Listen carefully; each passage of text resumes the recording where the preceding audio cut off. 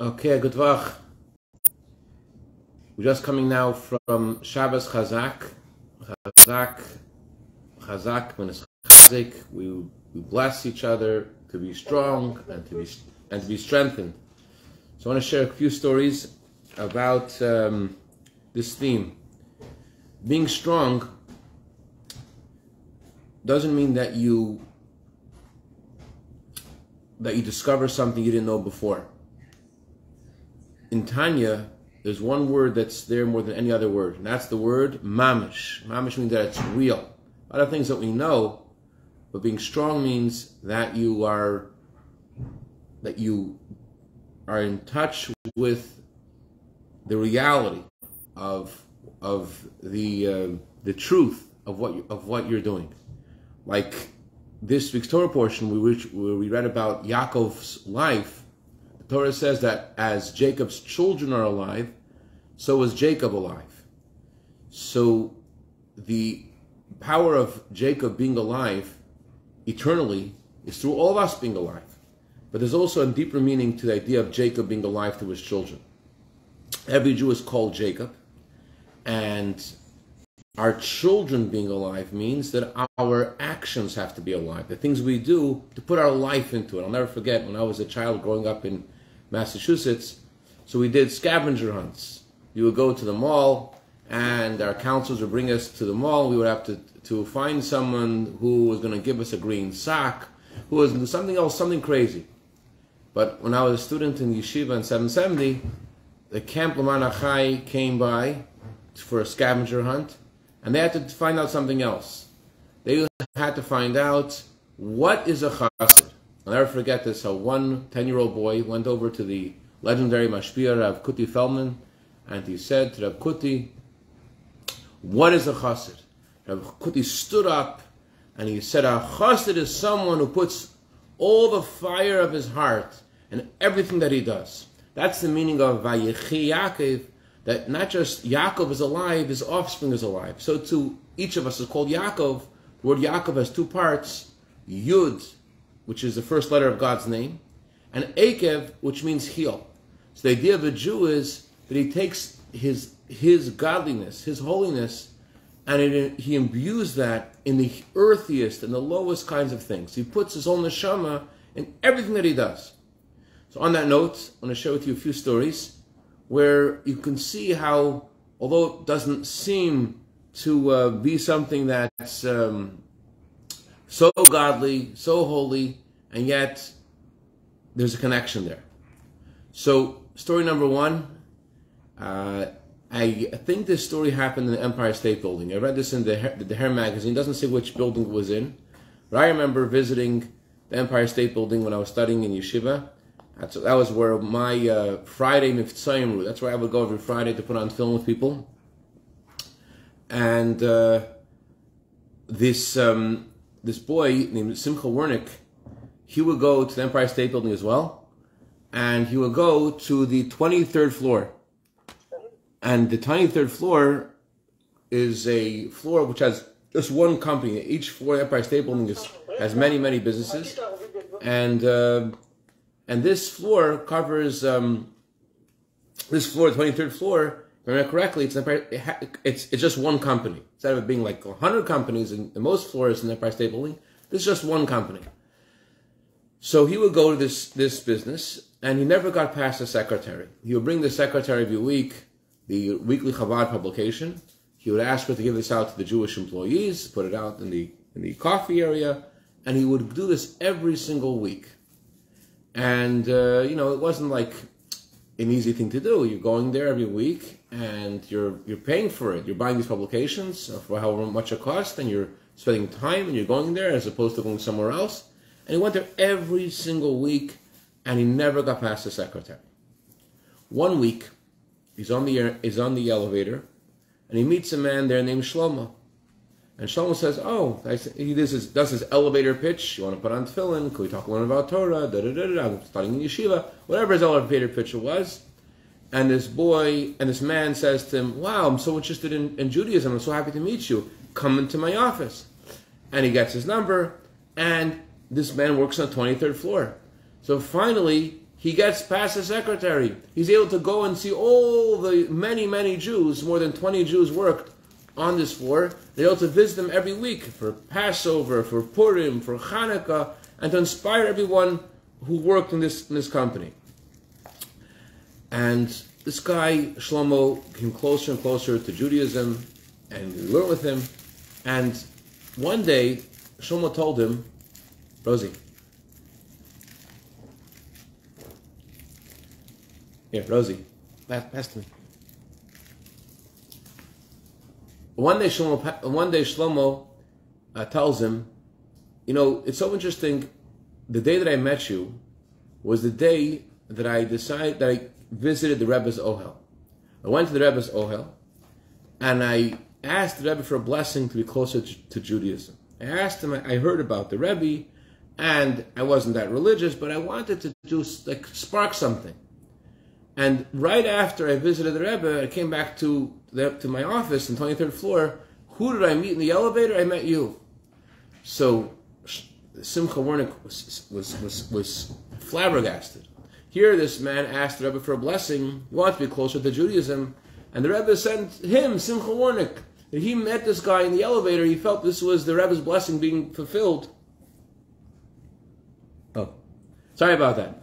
He felt that this is the Rebbe's blessing being fulfilled. That he is that's how he met this guy in the elevator, because the Rebbe wanted this guy to be closer to Judaism, and that's how he got in touch with him. As soon as the Rebbe he went to the Ohel, right away he met this boy, and that started a whole domino effect on so many other Jews that were affected by this. There was a custom in time of the Alter Rebbe, story number 2. Time of the Alter Rebbe, the Alter Rebbe would send out an emissary to visit various towns to collect tzedakah to help Jews in Israel. The Kol Chabad is the oldest charity in Israel. It started in time of the Alter Rebbe to support Reb Mendel of Vitebsk and other tzaddikim who had moved from Russia to Israel, to support them and to help them. So the Alter Rebbe would send out emissaries, and they would go and they would collect tzedakah for these chassidim and tzaddikim. The previous Rebbe said the following story. He said, you should know this story is a story you have to learn. Just like you have to study chassidus, you have to study this story. The story is a very deep story, a very meaningful story. You have to study this story. So hopefully I'll convey the story correctly, but either way, we're not going to do the story justice, because the story that has to be studied. The Alter Rebbe sent an emissary to go to collect charity from 2 chassidim. Both of the chassidim were well-to-do. Both of them were very devoted to their learning and their praying, and they were both very generous people. But there was a difference between them. One of them was Mamala Lamata, and one of them was Lamata Lamaila. Rose, you know what that is? Mamala Lamata means one of them had to understand things first, had to make sense to him first. The only things made sense to him, then he would go and do things that made sense to him. And the other one was Mamata Lamaila. He first obeyed whatever it was that had to get done, and only then we tried to fully internalize what he was doing. But he went. He put his Na'aseh v'nishma. First we do, then we understand. That was the attitude of the second chassid. So when this emissary of the Alter Rebbe came to these 2 chassidim who lived in the same street, and he asked them for charity, for the Jews in Eretz Yisrael. So the first chassid, let's call him Reuven. Reuven was the one who was everything's first, whatever below to above, just go beyond your logic, just do it first, we'll do it, then we'll understand. That chassid said, well, how much did the Alter Rebbe ask for? He said the Alter Rebbe didn't give a number. So he took all the money that he had, he gave it to this emissary, and he said, please give this to the Alter Rebbe. But he was thinking, it may not be enough. Maybe the Alter Rebbe wants him to give more money. So right away he prepared to travel to the Alter Rebbe in order to find out what exactly the Alter Rebbe wanted him to do. So he had all the money he had, and then he traveled to the Alter Rebbe. That was the first chassid. The second chassid, the one who was Mamala Lamata, who first had to think things through, and only then did he do them.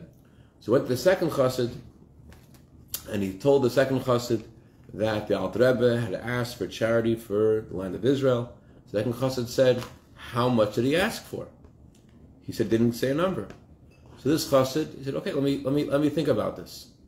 And he decided he's going to have to travel to the Alter Rebbe to find out what this means. But he's not going to travel right away. He's going to wake next morning, and he's going to pray, and he's going to, when he finishes everything that he does in the regular order of the day, at 12 or 1 o'clock in the afternoon, he set out to visit the Alter Rebbe. Meanwhile, the first chassid came to the Alter Rebbe, the one who was Momat Lamayl, the one who first did before trying to understand. He comes to the Alter Rebbe, and he tells the Alter Rebbe, he asked the Alter Rebbe if what he had given is sufficient. The Alter Rebbe told him he should immediately go and he should move from where he lives and bring everything he has, and he should immediately move from where he was before. Immediately move from his house. Okay. So this chassid immediately does that. He goes home and he gathers his family. He didn't daven yet, he didn't pray in the morning yet, but the first thing he does, tries to sell whatever he can and move out and to go, and he brings his whole family to Yajna, and he settles them in some kretschma and some inn over there, and then he goes to pray. That was the first chassid. Meanwhile, the messenger of the Alter Rebbe came back to the Alter Rebbe, and he told the Alter Rebbe about the donation of the first chassid. The Alter Rebbe said, what about the second chassid? The one who does things first, he has to first understand things, then he does them. The one who was Mamal Lamata, Nishma Manasseh, first understand. So the messenger said, what he had told him. He told him he's going to come here and he's going to find out. So the Alter Rebbe said, the Alter thought about this, and the Alter Rebbe said, but will it be before the occurrence or after the occurrence? He said he's going to come here and bring stuff on to find out what he has to do, but will it be before or will it be after? What happened was, a fire broke out on that street. The fire burned the home of both of these chassidim. And the second chassid, he had to leave his home in the middle of his praying, and he lost everything. The first chassid, who had left when the Alter Rebbe told him, he managed to, Baruch Hashem, not just to rescue his family. Baruch Hashem, both chassidim survived. But the first chassid, who went Momat Lamayla, who went first to the action before understanding, he was blessed, Baruch Hashem, to have all of his possessions as well. So the point of the story is that chazak b'nes chazak, be strong. Being strong means there are things that you know, but you don't necessarily put your fire into what you're doing. You know that this is the right thing to do, but you have to first analyze it. You first have to make sense to you, or do you go with the full force, the full fire?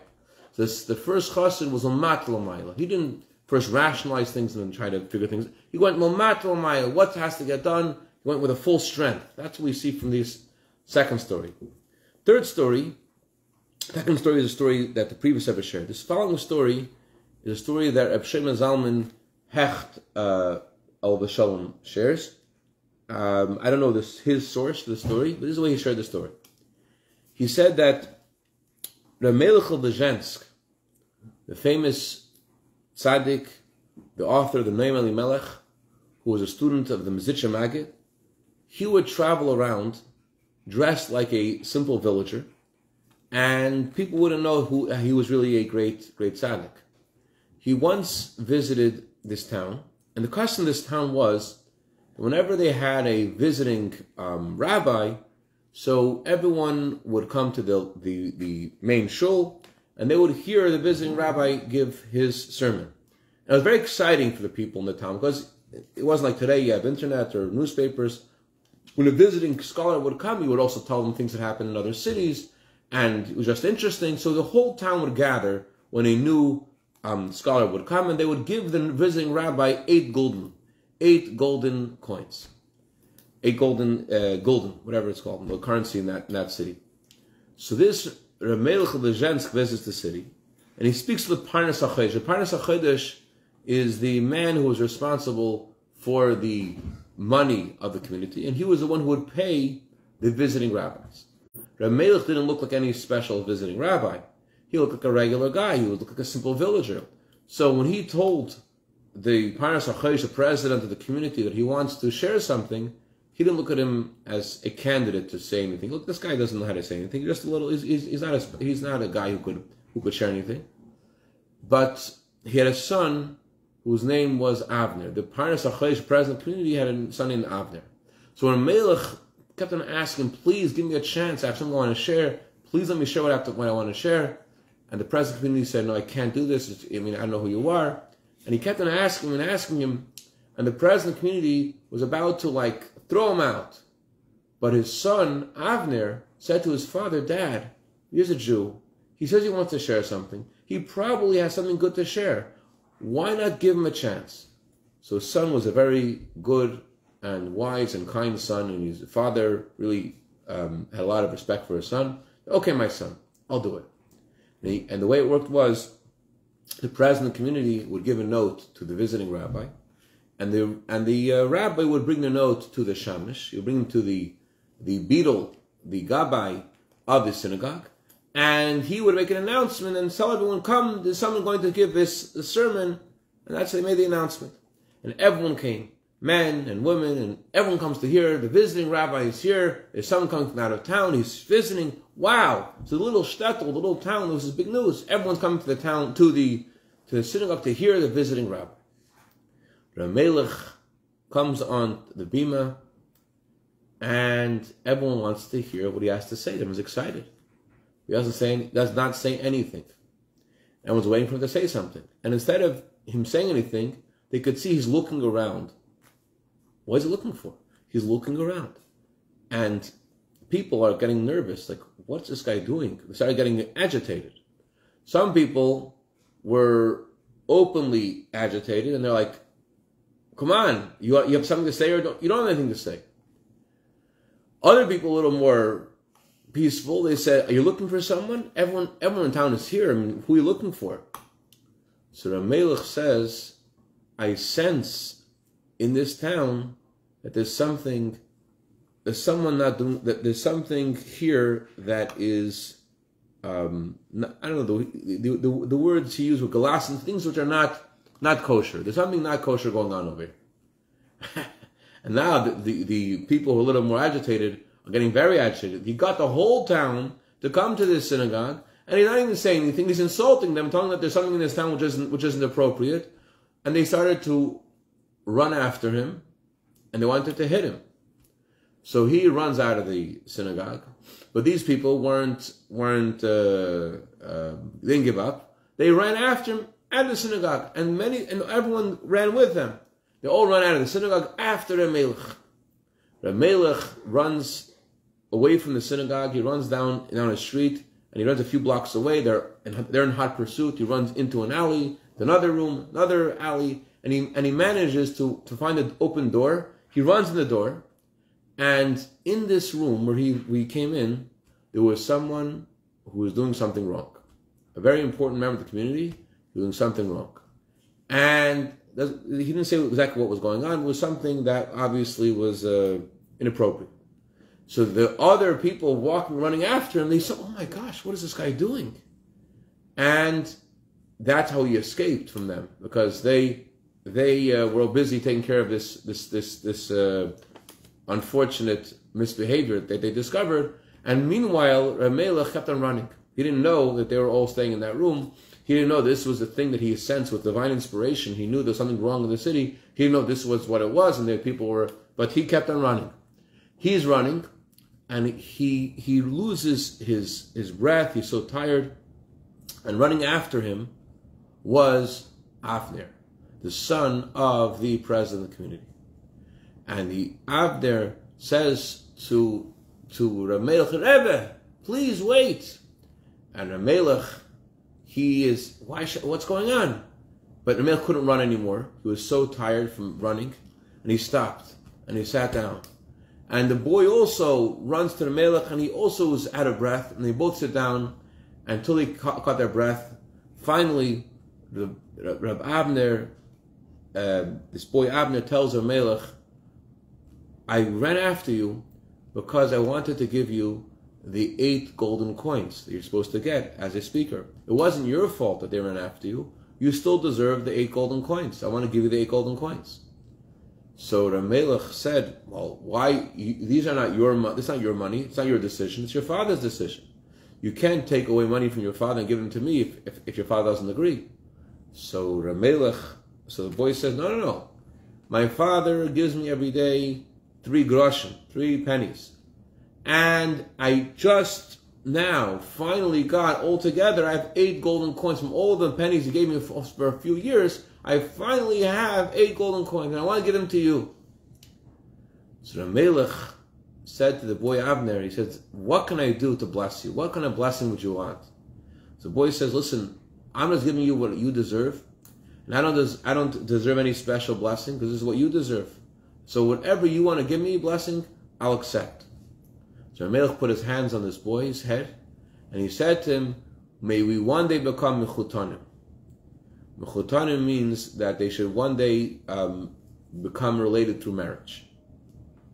Sure enough, many, many years later, this boy grew up to be a grandfather, and one of his descendants, one of his grandchildren, one of his son's sons, married into a family of tzaddikim, of Ramelech's grandchildren, and at the wedding there were 70 tzaddikim who were at this wedding. It was a huge wedding.